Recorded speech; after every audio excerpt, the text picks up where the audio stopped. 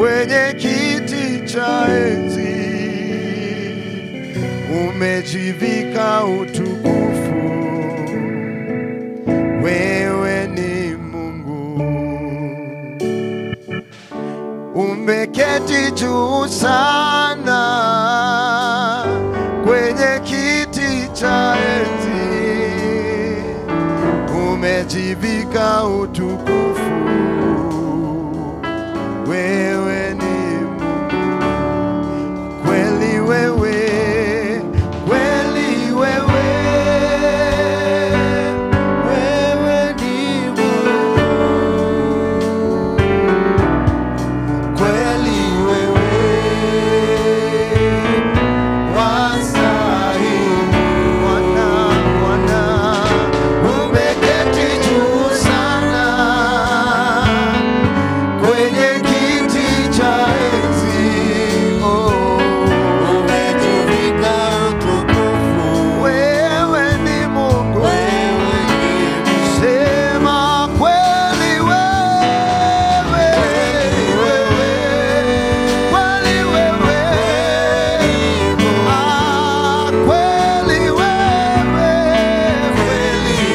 Bwana wastahili,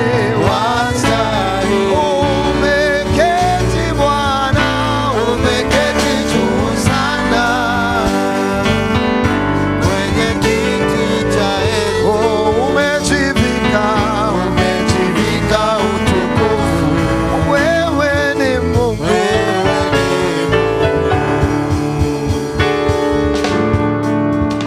vizazi hadi vizazi vya kufahamu wewe uliye Mungu wa kale na uliye Mungu wa leo. Kazi zako zaonyesha ukuu wako wewe, umetukuka, umeinuliwa ewe Bwana. Sema vizazi, vizazi hadi vizazi vya kufahamu wewe uliye Mungu wa kale na uliye Mungu wa leo. Kazi zako zaonyesha ukuu wako wewe, umetukuka, umeinuliwa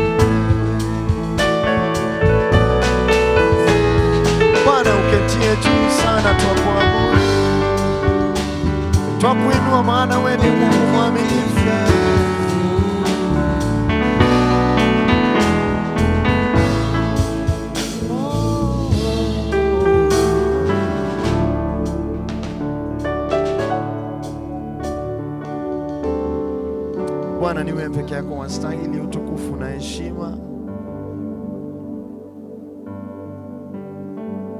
Ni wewe wastahili kupewa heshima na mamlaka, Mfalme.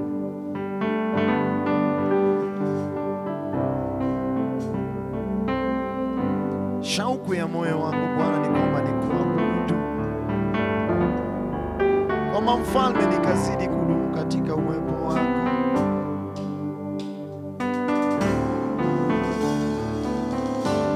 Kwamba Mfalme mkafanye makao katika moyo wangu.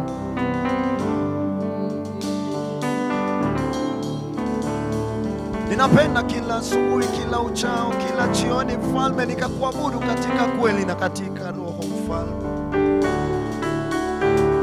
Shauku yangu Mfalme ni kwamba nikuabudu katika ufahamu wa neno lako, katika kuelewa kanuni zako, Mfalme. Kwamba Mfalme njia zangu, kutembea kwangu, kunena kwangu Bwana kukawe sawia na neno lako.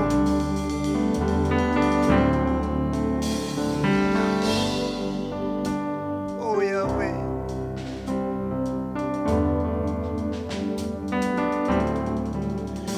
ninapenda nikuabudu Bwana. Siku zote nikuabudu Bwana. Ninapenda nikuabudu Bwana. Siku zote nikuabudu Bwana.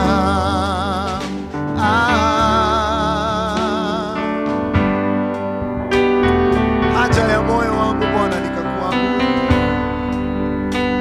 Ombi langu kwamba Bwana nikaweze kukutukuza kila uchao, ni kwamba Bwana nikazidi kuzama katika uwepo wako, ni kwamba Bwana nikafanyike nguzo katika ibada yako, kwamba maisha yangu jinsi ambavyo natembea, jinsi ambavyo nanena, kwamba Bwana ikafanyike kuwa ibada kwako.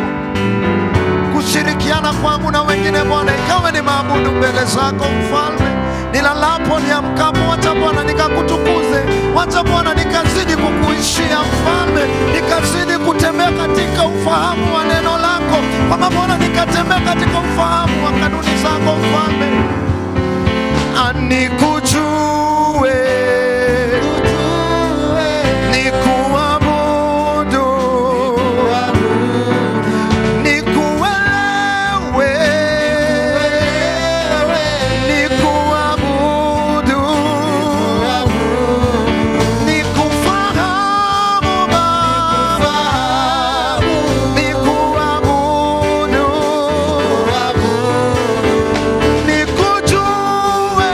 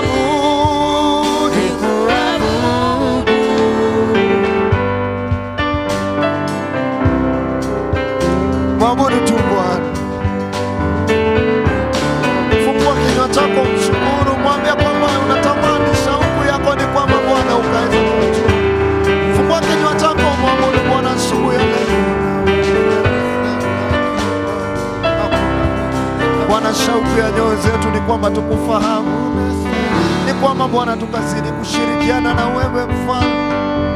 Kwamba Bwana ibada zetu Mfalme zikakubalike mbele zako.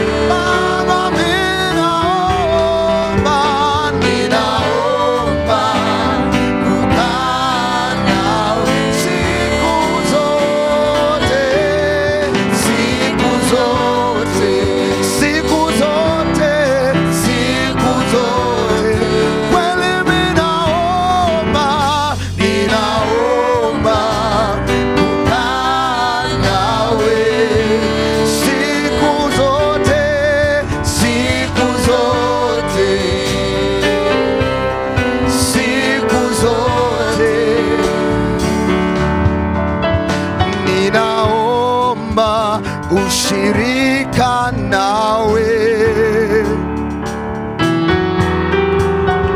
ninaomba nikae nawe siku zote, siku zote.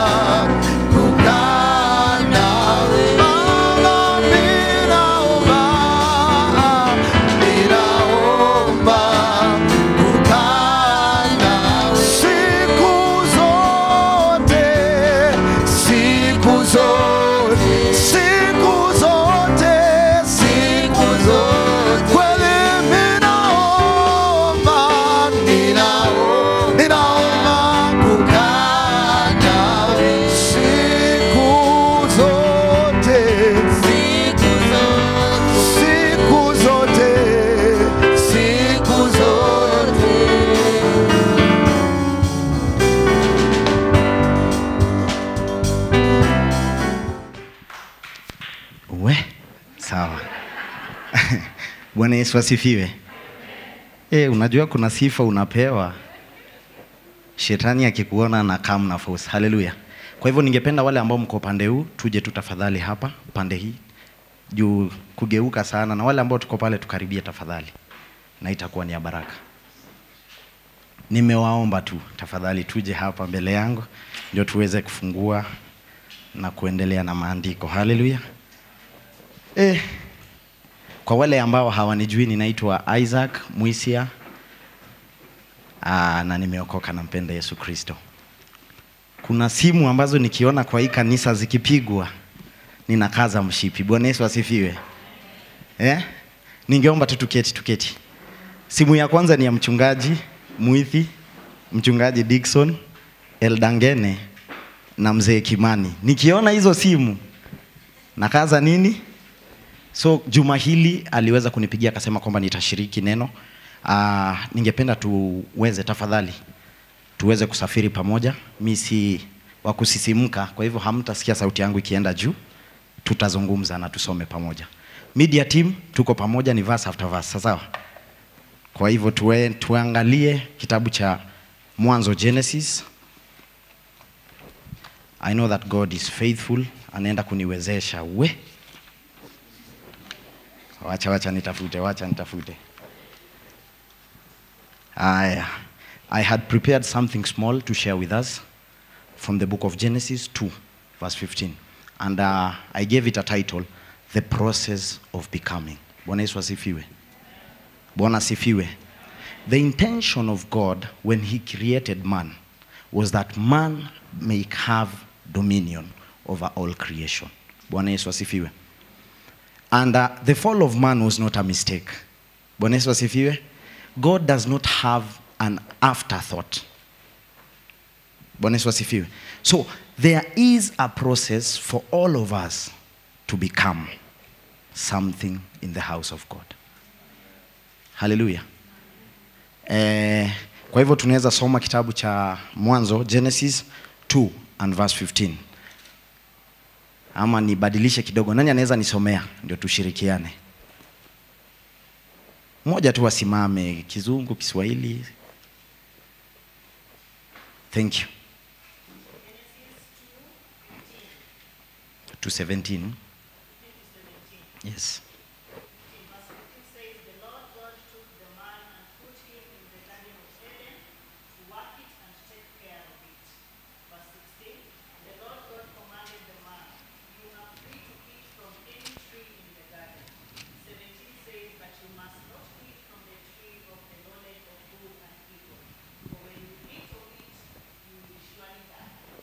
Thank you. Bwana Yesu asifiwe. So this was something that God planned. Bwana Yesu asifiwe. And when he created man, there are two accounts of creation. Bwana Yesu asifiwe. Wacha nirudi kwa ile first account kisha turudi kwa hii context ambayo nimesoma. Genesis 1 speaks of the creation in the spiritual realm. Bwana Yesu asifiwe. Creation where from day 1 God created everything. Day 2, day 3, day 4, day 5 and day 6. Bwana Yesu asifiwe.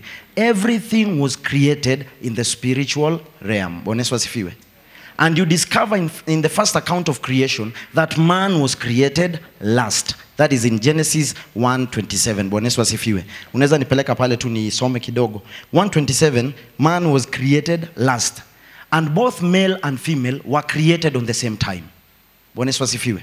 In the spiritual realm, there is no difference between a man and a woman. Bwana Yesu asifiwe. Before God in the spiritual realm, we are all equals. Bwana Yesu asifiwe. So these two people were created in Genesis 1:27. Inasema these people were created in someone. Bwana Yesu asifiwe. 1:27. So God created man in his own image. He created him in the image of God. Bwana Yesu asifiwe. He created them male and female. Bwana Yesu asifiwe. So in this context you find that man and woman were created at the same time. If you go to 28. Now what God wanted man to do and woman is here. God blessed them and God said to them, be fruitful, multiply, fill the earth and subdue it. Rule the fish of the sea, the birds of the sky, and every creature that crawls on the earth. Bwana Yesu asifiwe. So what God wanted from man and a woman was that we may have dominion over every creation. Bwana Yesu asifiwe. Nataka kuuliza saa hii, do we have the dominion over all the creation? Tuko nayo? Hello, niliwaambia leo tunaongea, mimi sita. Tuko nayo? Kwa hivyo tunaendelea, we are heading to perfection. Leo nataka kuonyesha kwamba hatujafikisha ukamilifu. Toka hapa elekea Masai Mara. Simba ndio hii, simama. Ikinguruma my friend, watakupata nje ya gate. Hallelujah. So dominion is not yet in us. Because Adam used to walk in the Garden of Eden, anapatana na simba ambayo imeumia, imejikwaa, anaiangalia na papasa. But leo jaribu, hata kaumbwa kale ka nyumbani kameumia, kakibweka unaso.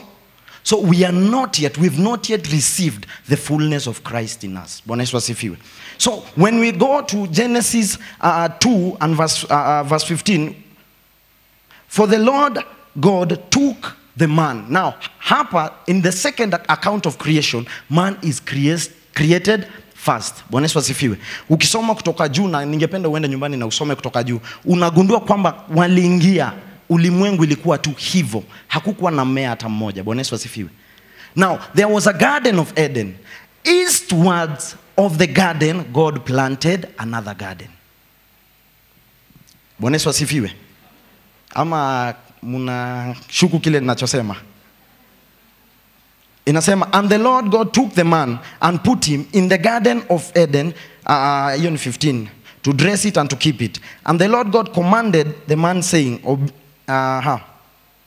of every tree of the garden, I'm looking for something. Verse 8, sorry. Inasema, and the Lord God planted a garden eastwards in Eden. So there was a Garden of Eden, but God planted another garden inside Eden. Bwana Yesu asifiwe. And this was the place that God wanted man to rule from. Bwana Yesu asifiwe. So when the Bible says that we will be going back to paradise, we will be going back to the position of leadership that God wanted us to be.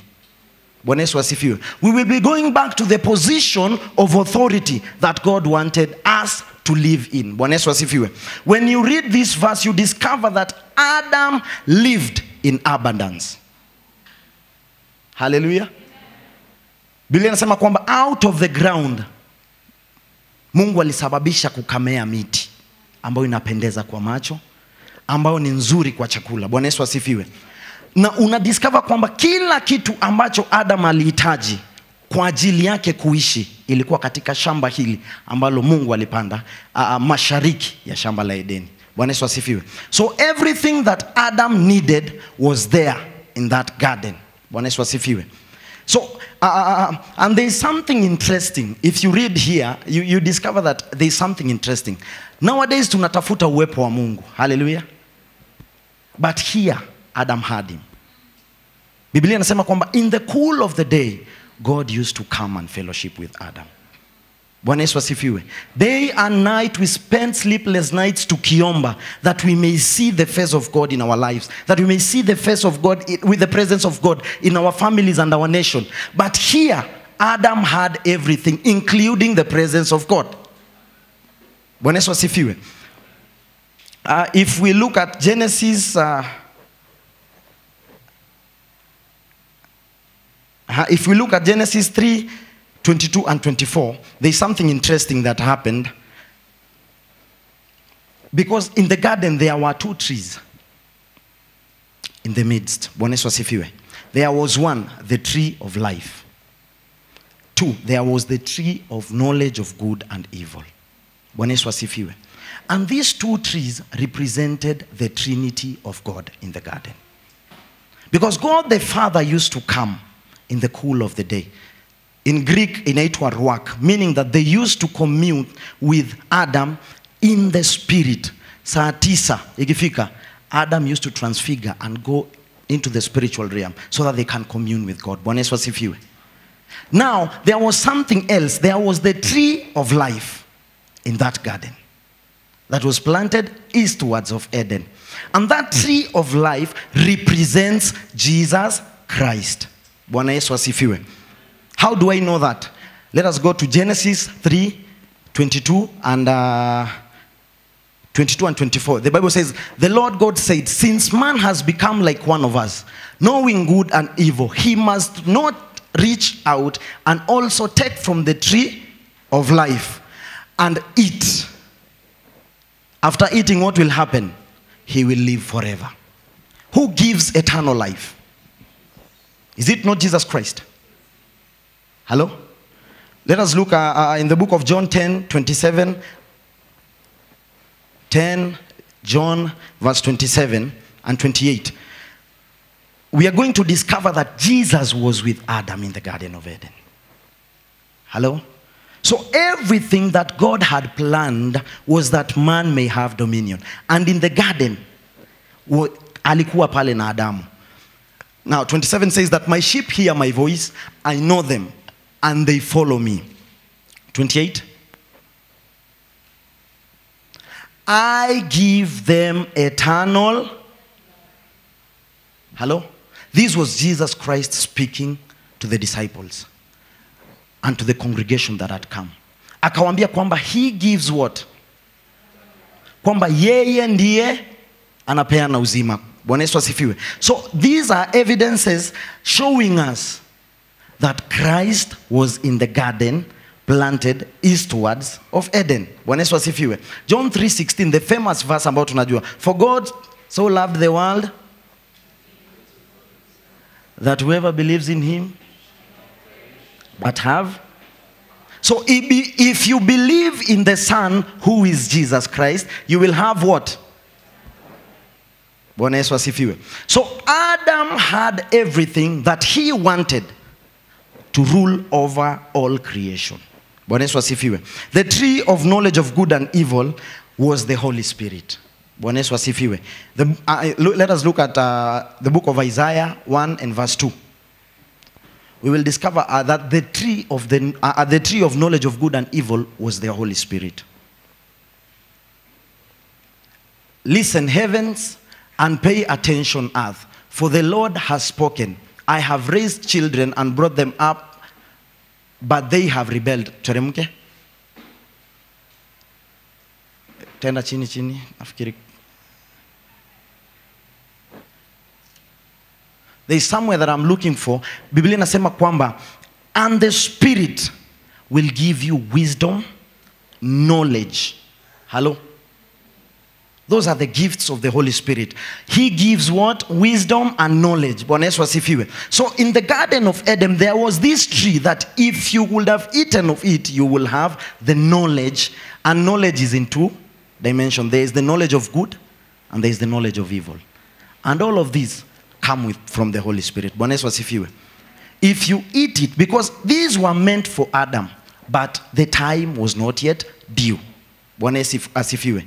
So Adam akaamua tu aende kinyume na maagano ya Mungu. Praise God. So God had planned, God had given an order that you shall not eat from these trees. Bwana Yesu asifiwe. Praise God. And the order was given to Adam. Hey, wanaume tuna responsibility ngumu. Because God gives you an order for your family. But you have to communicate to your wife and to your children. Bwana Yesu asifiwe. So Adamu alituangusha kama mandume. Hello?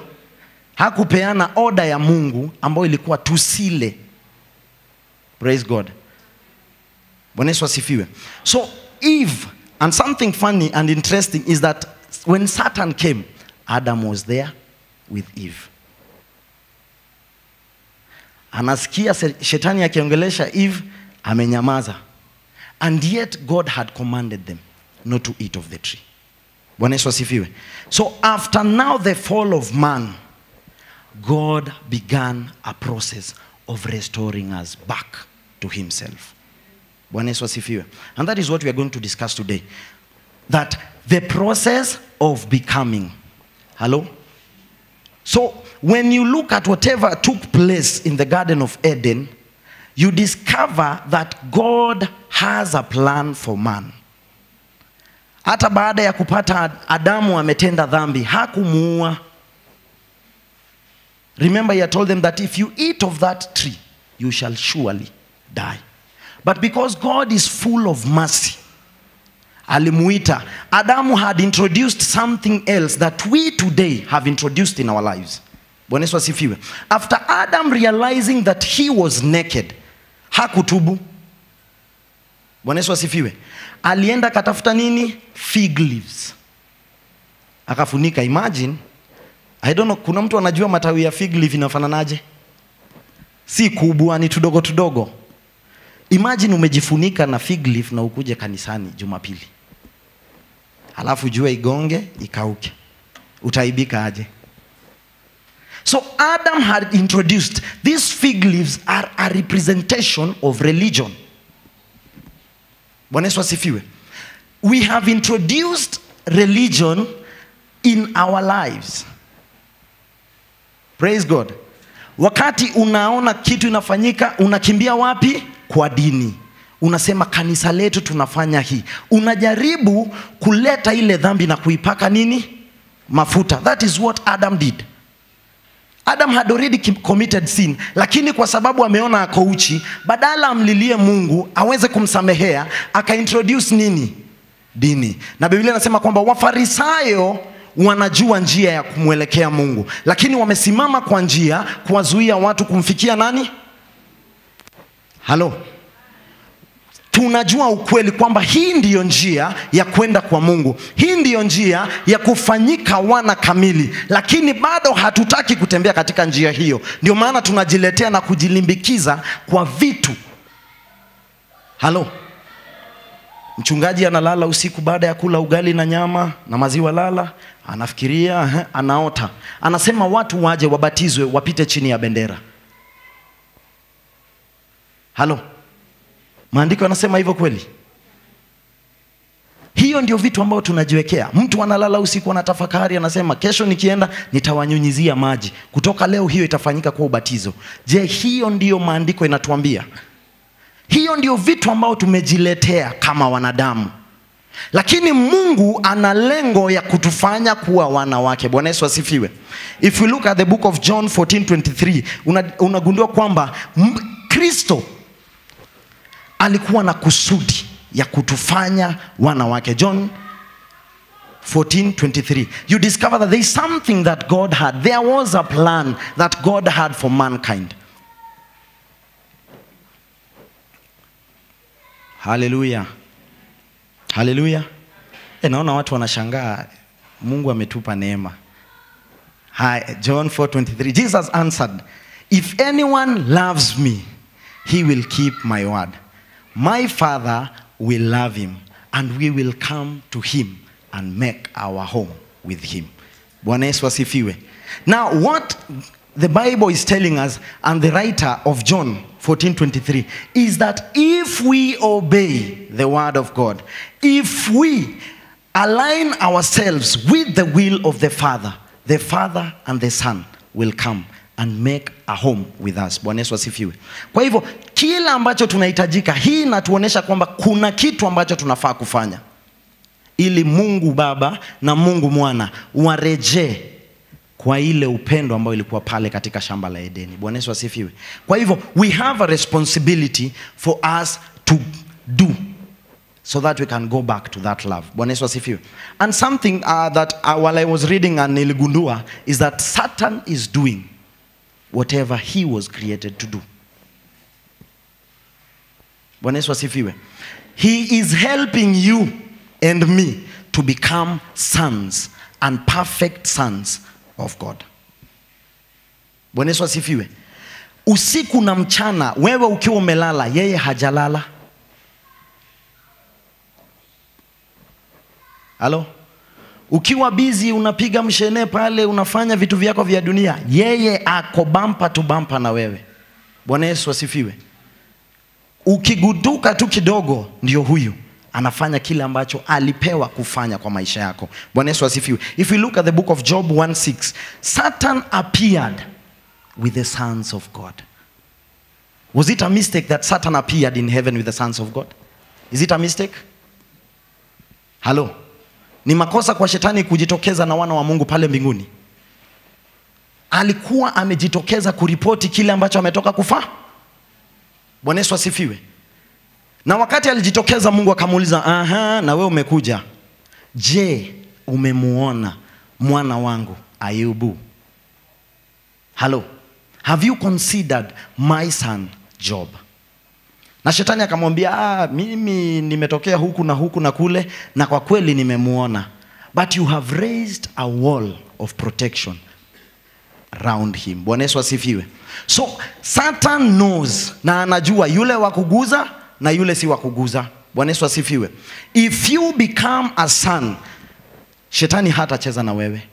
Bwana Yesu asifiwe. Because he knows that you know your position in the kingdom, in the household of the Father. Bwana Yesu asifiwe. So God permitted him. Akamwambia, si ni venye umemlinda, ukinikubalia tu kidogo, mimi nitamguza na ataasi. Bwana Yesu asifiwe. The Bible says that God permitted him. Akamwambia, enda ufanye hii na hii na hii na hii. Shetani akateremka kwa nani? Kwa Ayubu. Akaguza kila kitu chake. Lakini Mungu alimwambia, lakini usiguze nini? Uhai wake. Kwa maana yeye ndiye ambaye anapeana uhai. Kwa hivyo wakati shetani alishuka kwa nyumba ya Ayubu, aliguza kila kitu, hata mwili wake. Na akafanya mke. Kile na nishangaza ni ati mke hakuguzwa. Hiyo tu ndio bado sielewi. Mke alibaki pale ndiye akuwe donda sugu. Bwana Yesu asifiwe. Ayubu alikuwa anaamka hivi, bibi anamwambia, kufuru bwana ufe. Mtukane Mungu, amekuacha. Unaenda unatoa alms, unatoa dhabihu, lakini amekuacha. Kufuru. Lakini Job knew his position and knew who God was to his life. And he stood for God. Bwana Yesu asifiwe. Through all the trials that Job underwent, alisimamia ukweli. Bwana Yesu asifiwe. Can you stand today as Job when your businesses are touched, when your children are touched, when your family is shaken by the devil? Uje utasimama? Ama utasema hii wokovu, Yesu kaa hapa, mimi nikae hapa na tuendelee na safari? Bwana Yesu asifiwe. In the book of Luke 22:31, again, Satan is asking. Christ aliambia Peter that Satan has asked to sift you like wheat. Bwana Yesu asifiwe. So, hii ni evidence kwamba whatever that is happening in our lives, God allows them. So that we can become perfect sons. So that we can mature, tuache kukunywa maziwa na tuanze kukula minofu. Bwana Yesu asifiwe. Unajua hata mtoto mdogo akipewa maziwa na mama yake, baba apitishe mfupa, mtoto anafuatanga nini? Kamfupa vile kana anatamani hiyo mfupa. Lakini je, katika mwili wa Kristo unatamani kula minofu? Do you desire to eat real food? Bwana Yesu asifiwe. Ama bado unafurahia ukinyonya maziwa ya kiroho? Unanyonya tu uko pale, unanyonya tu uko pale. Tamani kukomaa katika Kristo. Bwana Yesu asifiwe. Because that is the desire of God. Bwana Yesu asifiwe. When we look at Matthew 4:1, the Spirit of the Lord led Jesus into the wilderness. Bwana Yesu asifiwe. And he led him into the wilderness to be tempted. Bwana Yesu asifiwe. So now we are going to look at 3 things that are tested in our lives so that we can mature. So when the Spirit of the Lord, after Jesus was baptized, the Spirit of the Lord descended. Na tunajua what happened. The heavens were opened and a voice was heard saying that this is my beloved Son. From there the Spirit of God came upon him and led him into the wilderness. Bwana Yesu asifiwe. Biblia iseme kwamba ilimuongoza aende akafanya kitu kingine. Aende akapiga sherehe. Hapana. Ilimuongoza ili akuwe tempted, ili akajaribiwe. Bwana asifiwe. So there are 3 things that are tested in our lives. Bwana Yesu asifiwe. The first thing is the lust of the flesh. The second thing is the lust of the eyes. And the third thing is the pride of life. Bwana Yesu asifiwe. All these 3 things were tested in Adam in Genesis 1. Bwana Yesu asifiwe. In the book of Genesis. Let us look at Genesis 3:6. Genesis chapter 3 and verse 6. These things were tested in him, and Adam failed with flying colors.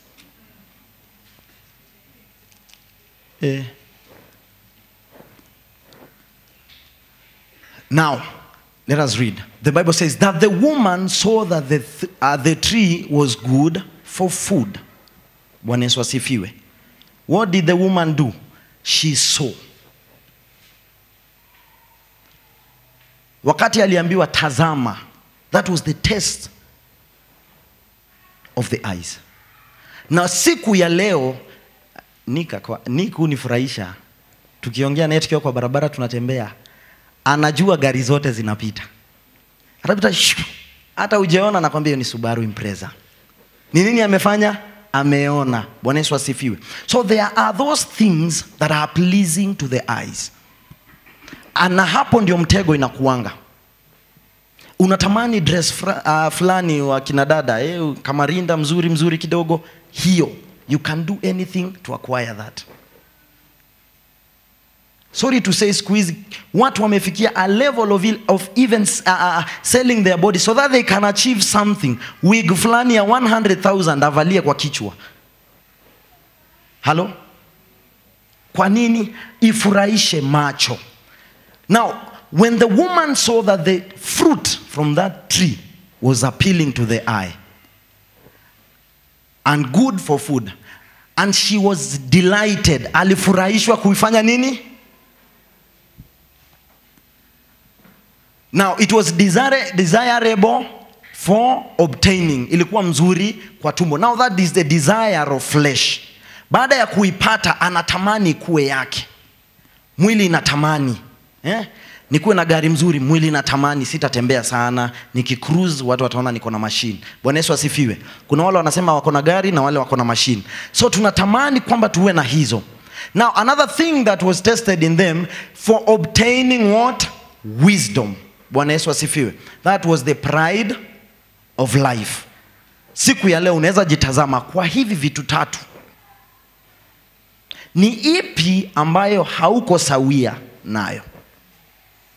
What is failing you? Because day to day, ukiamka asubuhi, there is nothing else that the devil comes to test in you. Hakuna kitu mpya, ni hizi tatu. How do I know this? Let us look at Jesus. When he was led into the wilderness to be tempted, there were 3 things that happened. The first thing was, kwa wale wanajua hiyo hadithi, nini ilifanyika ya kwanza? Alionyeshwa nini? Mawe. Akaambiwa, badilisha iwe nini? Hello? The same thing that Adam failed, now Christ is being tested again. Akaletewa nini? Mawe. Anaambiwa sasa si ugeuza hiyo mawe, kwa maana he had fasted for 40 days and nights. Sijui kama kuna mtu anaweza pitisha siku 2 hapa bila chakula. Kuna mtu? Ama bado naona kuna watu ambao ni imara katika neno. Bwana Yesu asifiwe. Kama wewe huwezi pita lunch, tafadhali jikaze. So this test was brought to him.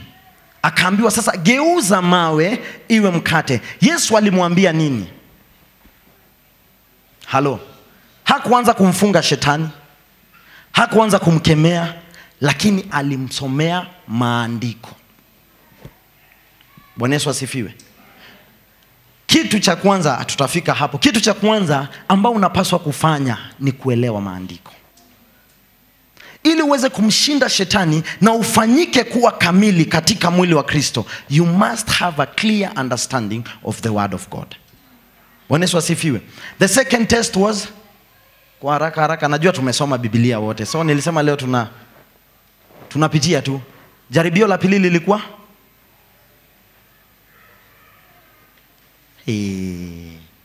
Kale bata wewe. Alipelekwa juu, akaambiwa jirushe, na malaika watafanya nini? Pride of life. Because he was the son of God. Angejigonga kifua aseme mimi ni mwana wa Mungu. Hata nikijirusha, malaika 1000 watatumwa wanichukue kabla nikwae. Lakini bado alirudi kwa maandiko. na akamwambia haufai kumjaribu Bwana Mungu wako. Bwana Yesu asifiwe. Jaribio la tatu lilikuwa kwamba alipelekwa mahali juu. He was taken to a high place. Akaoneshwa everything in the world. Bwana Yesu asifiwe. And Satan was right to tell him that all these are mine. Alikuwa na haki. Kwa nini? Because we had sold our birthright in Genesis to him. Till today, he is the ruler of the earth. And we have to fight day and night ili tuweze kureclaim our position as the rightful rulers of this earth. Bwana Yesu asifiwe. Na Yesu alimwambia nini? Hapo ndiye alimkemea sasa. Bwana Yesu asifiwe. So these three things are tested in our lives day and night. Bwana Yesu asifiwe. Uko tayari kuweza kukomaa? Je, uko tayari kuweza kukua hadi kiwango ambao Mungu anataka kwa maisha yako? Are you ready? If you are ready, you must observe these three things in our lives. Because the Bible is directing us. In the book of 1 John 2:16, that is where you find all these three things. Bwana Yesu asifiwe. Utaandika tu mahali, utaenda usome nyumbani. 1 John 2 verse 16. This is where you find these things. And let us continue to dwell. Now, I'll take us to 4 steps for us to mature. There are 4 things that we need to do for us to become perfect sons. For us to mature and reach a level of having dominion. Bwana Yesu asifiwe. The first thing that we should do, we should grow ourselves in the word of God.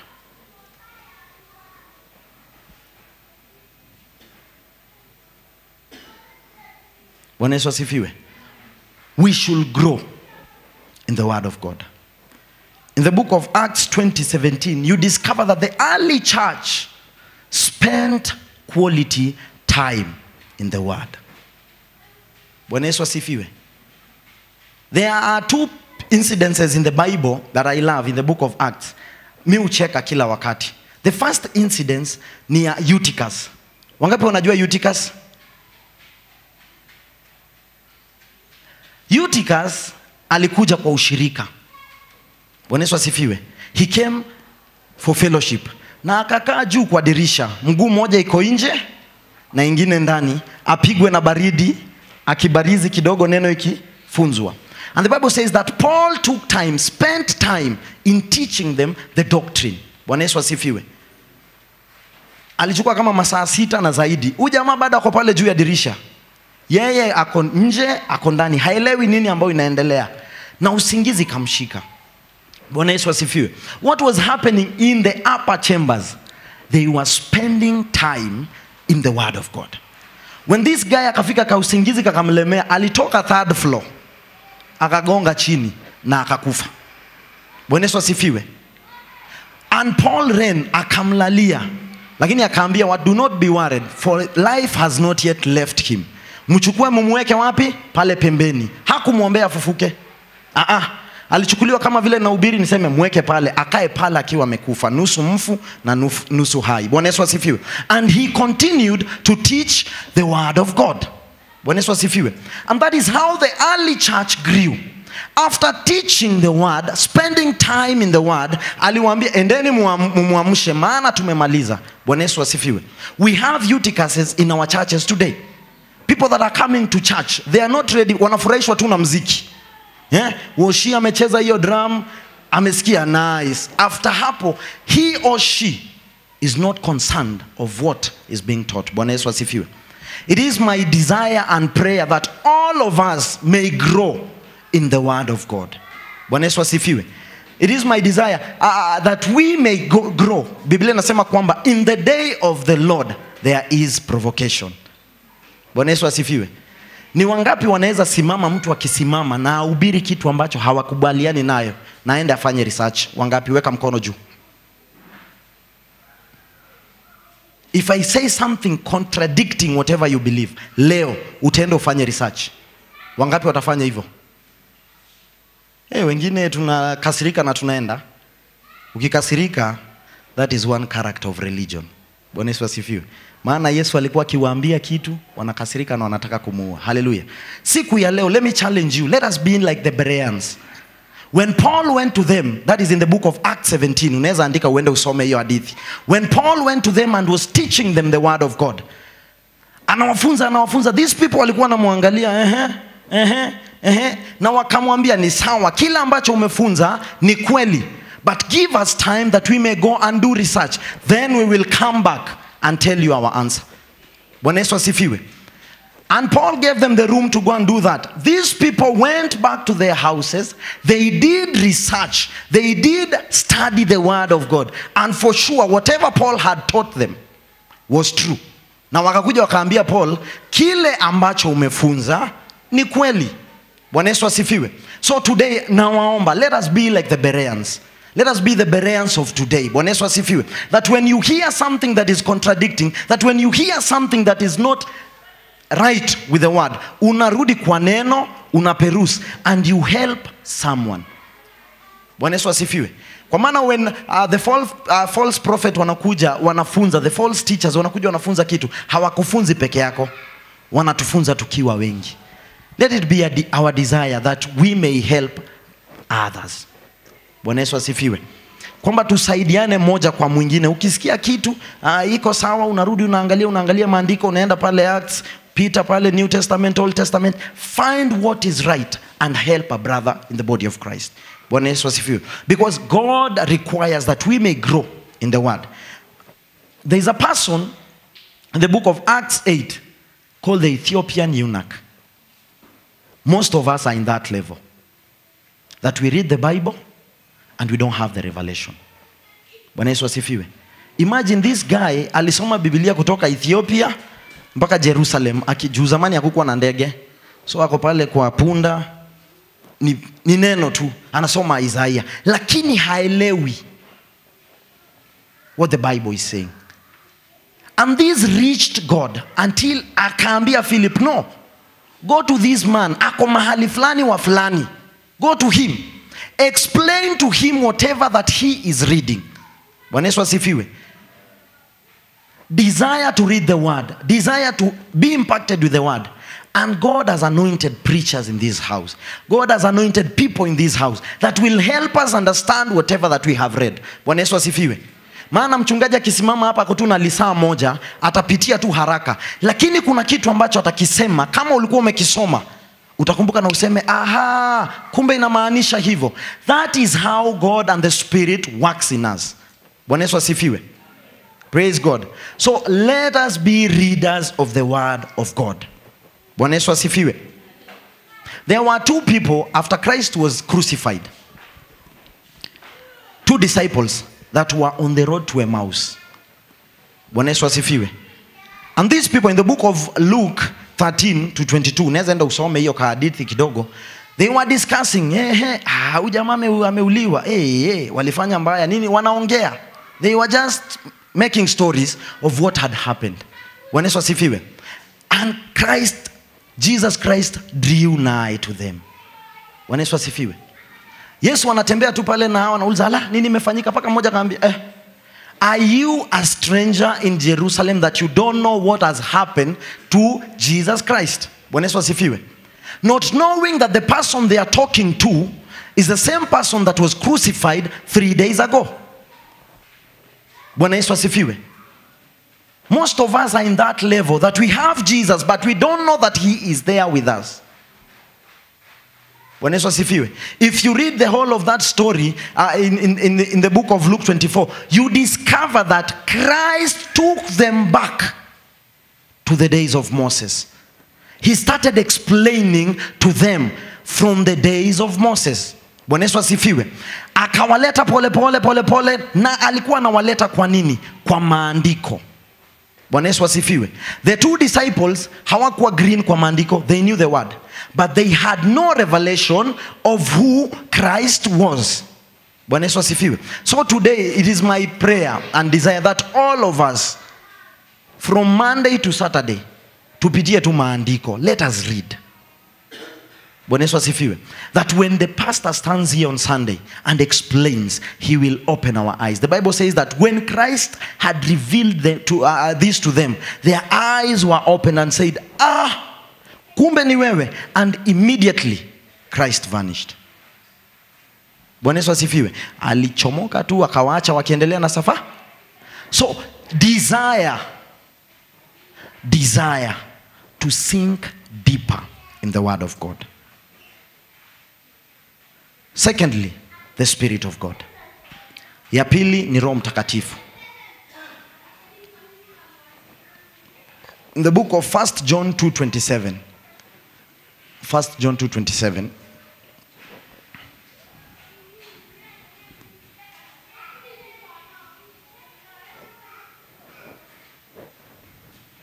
We should desire that the Holy Spirit may dwell in us. Bwana Yesu asifiwe.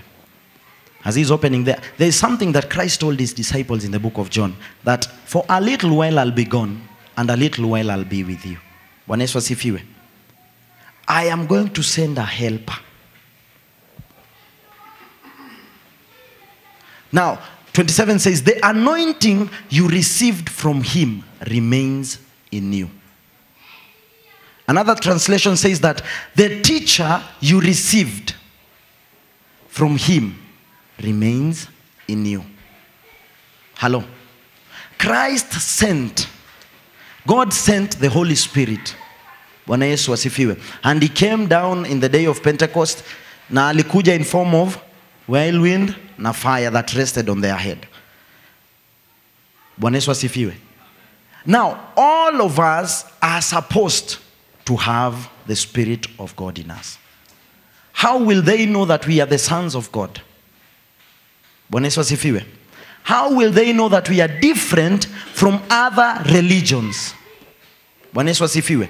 If you don't have the Spirit of God in you, you are just a mere religious woman and man. Wewe na Wafarisayo na Wasadukayo muko level moja.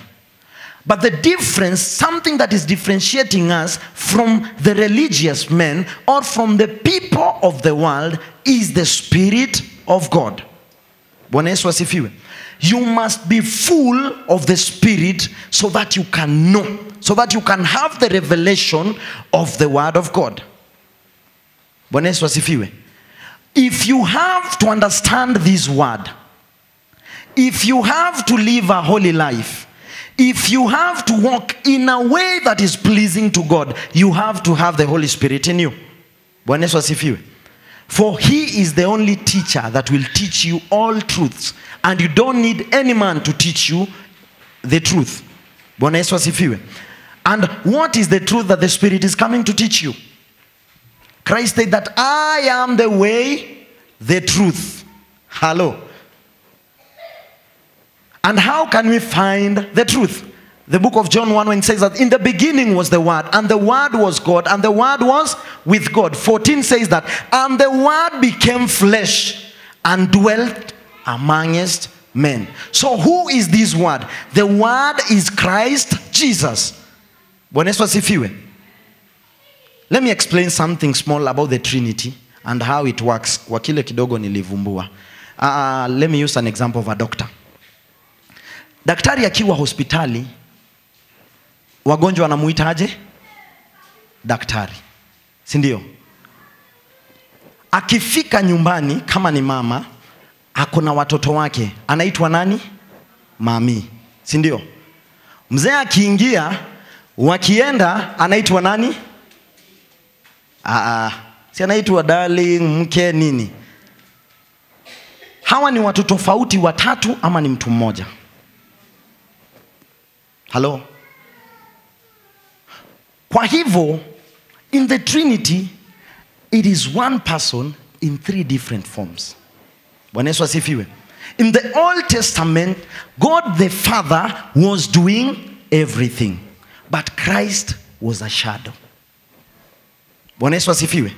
There are incidences in the Old Testament that Christ appeared. One of the incidents is when Jacob was wrestling with a man. If you read there in the book of Genesis, you discover that Yakobo alipigana na Yesu Kristo. Because that is God incarnate. Bwana Yesu asifiwe.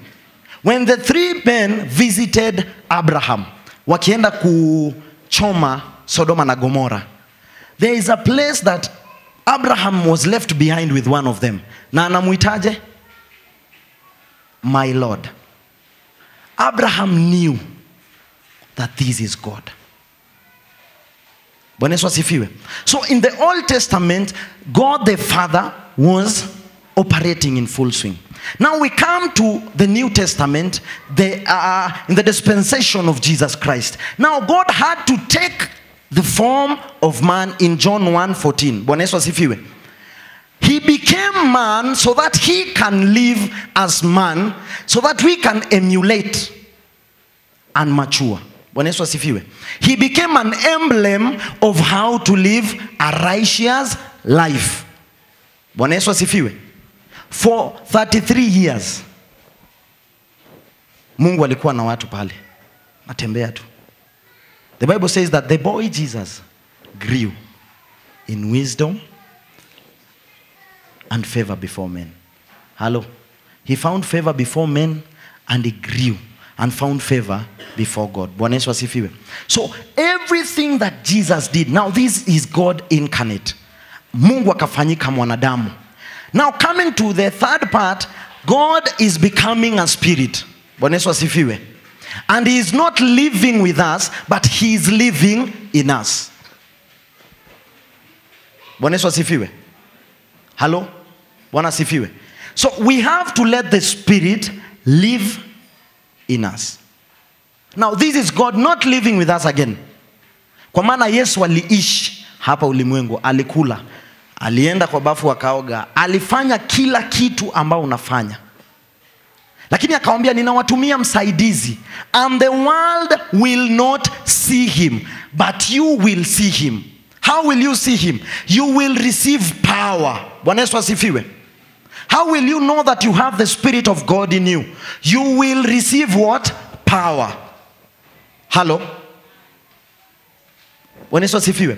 In Acts 19, from verse 14 to 15, there are these sons of Sceva. And I love what these young men do. They were 7 in number. They decided, tumeona Paulo akifanya hii mambo bana. Anafunza. Anashika watu na mapepo inatoka. So they also decided that let us go and try this. Bwana Yesu asifiwe. Ningependa mchungaji atuweke in numbers one of these fine days. Tuende nje. Tufukuze mapepo. Tuhubiri injili. Alafu tuone kama kuna watu hawatarudi kama the sons of Sceva. Hello. What was the difference between the sons of Sceva and Paul? Paul was full of the Spirit of God. Bwana Yesu asifiwe. Paul understood his position as a son. But these sons of Sceva, when they went and reached this young man, wakaanza kuomba wakamwambia, come out you demons in the name of Paul. Allah. In the name of Jesus that Paul preaches. Allah. Mapepo yakaambia, okay, Paulo tunamjua. Huyu Yesu mnasema pia tunamjua. Lakini who are you? Kabla wajibu walikuwa wametandikwa. Ni mbio na nduru zilikuwa zinawakomboa. Bwana Yesu asifiwe. So today desire that you may be full of the Holy Spirit. For he is the DNA that proves that you are a child of God. Bwana Yesu asifiwe. The sons of Sceva wakati waliulizwa who are you? Kwa maana tumeangalia DNA yenu. You are not of that kingdom. Bwana Yesu. You are just mere men. Na ndio maana waliwaambia Paulo ni wa hiyo ufalme, Yesu Kristo ni wa hiyo ufalme. Lakini who are you? Are you a child of this kingdom? Ama we ni joyrider unakuja kutuzindikisha wale ambao sisi ni wana? Hello? Tamani. Before the day ends, tamani kujazwa na Roho Mtakatifu. That is the second thing that you need. And the third is prayer. For you to achieve whatever you want to achieve in this process of becoming, you have to be a man, a woman of prayer. Wachungaji kila siku, kila juma wanatuimbia, oh tafadhali, oh tafadhali, oh tafadhali muje tuombe. Kutoka saa 3, oh tafadhali kujeni tuombe Wednesday. Oh tafadhali. Hautaki. Utawachwa. Maana hiyo siku ikikuja kuna mmoja atanyakuliwa na mwingine ataachwa. Kuna wawili watakuwa wamelala, mmoja atachukuliwa, mwingine aachwe. Biblia inasema kwamba watu wengi wataenda wamwambie Bwana, tumefanya mengi kwa jina lako. Lakini atawaambia aje? Siwajui. Bwana Yesu asifiwe. In Matthew 6:9-13, you can go and read. You discover that Jesus Christ was teaching his disciples how to pray. And he gave them a formula on how to go before the Lord. Bwana Yesu asifiwe. Said, our Father who art in heaven, hallowed be thy name, thy kingdom come, thy will be done on earth as it is in heaven. Give us this day our daily bread, and forgive us our sins as we forgive those who trespass against us. Bwana Yesu asifiwe. Hiyo ilikuwa formula. Hello? Hiyo ilikuwa nini? Formula. Kwa hivyo leo ukienda nyumbani tafakari vile unaombanga. Is it the same with the formula that Christ gave? Bwana Yesu asifiwe. In the book of Matthew 6:5-8, most believers today are praying like the heathens. And how do they pray? Hello? They stand in public places. They pray with loud voices. Hello? But Yesu anasema kwamba whatever you do, ukionyesha, you have received the reward of your prayers. Bwana Yesu asifiwe. So if we are to pray accurately, according to the word, we should go back to the Lord's Prayer. Praise the name of God. We should equate our prayers with that formula. Bwana Yesu asifiwe. There is something interesting that Jesus used to do every night after preaching. Bwana Yesu asifiwe. Alikuwa anaenda na wanafunzi wake, anawaacha. Anaenda na, inaitwa kitchen cabinet. Si inaitwa hivyo. Anaenda na John, James and Peter. Anasonga nao zaidi. Akifika hapo, anawaacha. Anaenda peke yake. These are the 3 levels of prayer. Lakini kile inanishangaza na wanafunzi ni kwamba waliishi na Mungu, lakini hawakujua kile ambacho aliwaambia. Lakini kuna mahali aliwaambia, all these things that I've done, you may not understand, but the Spirit is coming to teach you so that you can understand them. The first level of prayer is the communal prayer. Na ndio ile alikuwa anaacha wale wanafunzi wengine 9, anawaambia bakini hawakuwa wanafaa kubaki walale ama kukula mandazi na kufanya kitu kingine. Walikuwa wanafaa kusalia wakiomba. Bwana Yesu asifiwe. Anasonga na hawa wengine, the likes of John, Peter and James. Akifika mahali anawaambia, nyinyi mnabaki wapi? Hapa. Now these are the partners that we pray with. Hello. For those that are married, your husband or your wife is your partner. Ama mnaweza reach out to few friends that you pray together. Bwana Yesu asifiwe. And now there is the 3rd level that Jesus used to do. He went himself, akiwa peke yake, yonder and prayed alone. Hello? Do you practice all these 3 things? As a believer, for you to mature and you to grow in the word, you have to practice all these 3 levels of praying. Bwana Yesu asifiwe. Kwa maana tunahitajiana. Methali anasema kwamba moto mmoja ukiachwa peke yake utapoa, lakini kuni zikiwekwa pamoja moto utawaka. Bwana Yesu asifiwe. So we need each other in this journey, in this process of becoming sons. Bwana Yesu asifiwe. Praise the name of God. So you need to empower each other in this journey. You need to take and spend time alone now in prayers. Bwana Yesu asifiwe. There are levels that we will not reach if we don't spend time in prayers. There are levels that we will be desiring. Unaona tu fulani anatembea kwa kiwango fulani, unatamani. Kwa nini? You are not practicing prayer. Bwana Yesu asifiwe. Bwana Yesu asifiwe.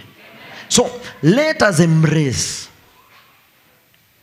when we are told, when announcements are made that let us come and pray, oh mara moja Friday, have kesha, let us come and pray together. Please avail yourself for those 4 or 5 hours. Let us pray together. Let us build the body of Christ together. Bwana Yesu asifiwe. And lastly, fasting.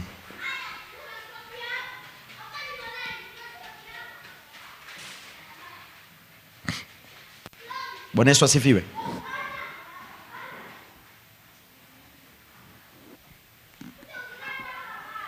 Hello?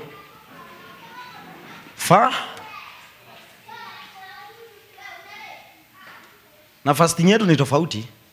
Si kama ya wale ndugu zetu wengine. Ya unajinyima chakula, kifika saa fulani unakula. Bwana Yesu asifiwe.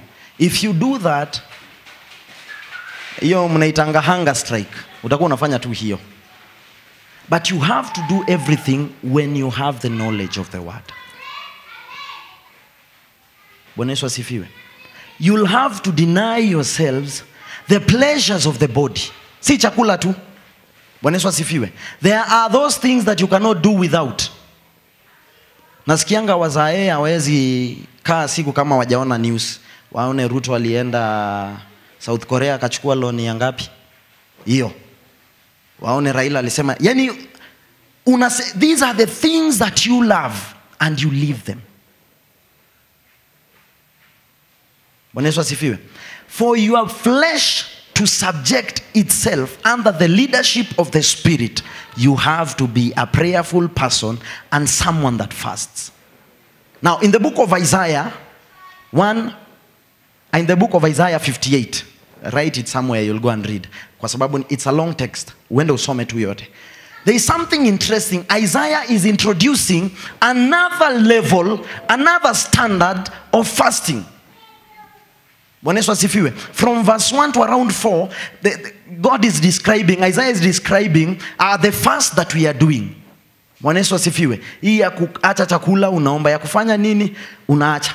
But around verse 6, 5 there, he is introducing another standard. Bwana Yesu asifiwe. Biblia inasema kwamba Mungu anauliza, is this not the fast that I'm pleased with? Bwana Yesu asifiwe. So, which is the fast that God is pleased with? Of doing justice? That is the fast. If you do justice, you are fasting. According to Isaiah 58. Bwana Yesu asifiwe. If you help the needy, you are fasting. According to Isaiah 58. And this is a level that God is pleased with. And I told you today that let us desire to come out of the level of being children in the body of Christ. And let us reach a level of maturity. Bwana Yesu asifiwe. So if today you deny yourself something small and give it to the needy, you have fasted before God. Hello? Bwana Yesu asifiwe. Tukisema leo tujinyime kidogo, kuna wayatima mahali, kuna wajane mahali, kuna wazee mahali fulani, wanahitaji kitu fulani. Tuseme tutakosa chakula leo siku 2 ili tuwasaidie wale. Bwana Yesu asifiwe. That will be a level that is pleasing God. Bwana Yesu asifiwe. So let us desire. These are the 4 levels these are the 4 things that are helping us mature in this life. Bwana asifiwe. Kwa hivyo tamani. It is my prayer this day that all of us may mature. Natamani kwamba tunaweza fikia kiwango ya wote tunafanyika kuwa kamili kama kanisa. Nikigeuka hivi naona ndugu Maishi. Nikigeuka, kwa maana wote tutakuwa tumefanyika kamili. Bwana Yesu asifiwe. And all that will be for the edification of the body of Christ. Praise the name of God.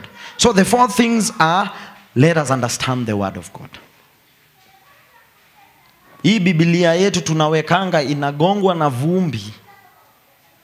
Juu kasimu kamekam, So unapitia pale kidogo, ukiwa unasoma word, message ya WhatsApp inakam, unafungua message, unasoma. Unasahau ulikuwa unasoma maandiko. Tafadhali penda hii. Hata kama yangu ni kubwa kidogo, tafuta kale kadogo kenye unaweza beba. That when you find kanafasi pale kazini, fungua kidogo, soma Luka, soma Jeremiah, soma Mwanzo, soma Ayubu, read. Soma tu. Jumapili mchungaji akisimama hapa, there was a time we were discussing with someone ambao tunafanya naye kazi, is a friend of mine called Kioko. So we were discussing, tukiwa kazi, tunapiga, si upenda kuongea siasa na neno. So pale tuko kwa neno kidogo tunadiscuss, and we were going to have a service in the evening. Na tukaenda hiyo church. So whatever we were discussing in the morning, this guy alikuwa ametoka US. And a prophet Vimal Shah. So the guy was preaching, alafu tunaangaliana, was he reading our mind? Was he with us? Mahali pe tulikuwa. From verse to verse, the preacher was speaking. And we were like, unasikia? Tunangoja, anatupeleka Mathayo. The same verses that we were discussing. This man, alikuja aka-expand na akafunza zaidi to a level that ambao hatukuwa tumefikia. Bwana Yesu asifiwe. So kwa hiyo mkutano yote, maybe alikuja kwa ajili yangu na rafikia, kwa sababu whatever we were discussing, the Spirit of God alitusaidia na tukafunuliwa zaidi. So today, it is my prayer, let us not be like Eutychus. Tafadhali, tusikuwe Eutychus wa leo. Let us be the Bereans. Bwana Yesu asifiwe. People that desire to sink deeper in the word of God. People that will desire to sink deeper in the knowledge of the word of God. Bwana Yesu asifiwe. As I conclude, let us love prayer. Bwana Yesu asifiwe. Tupende nini? Na nimewambia tuko na 3 levels. The first level, na tusiilenge, ni ya communal. Najua kwamba mnaombanga mkiwa peke yenu, but let us embrace this communal prayer. That when the church leadership announces that we are having prayers in church, tutakuja kwa pamo. Bwana Yesu asifiwe.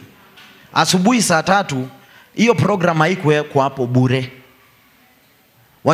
Uongozi walikaa chini wakasema kwamba mimi, wewe, mwingine tunafaa tukuje saa 3 ndio tuombe pamo. Tafadhali, ninawaomba, nimetumia neno tafadhali. Let us embrace prayers. Mungu awabariki. Asanteni kwa kunisikiza. Amen.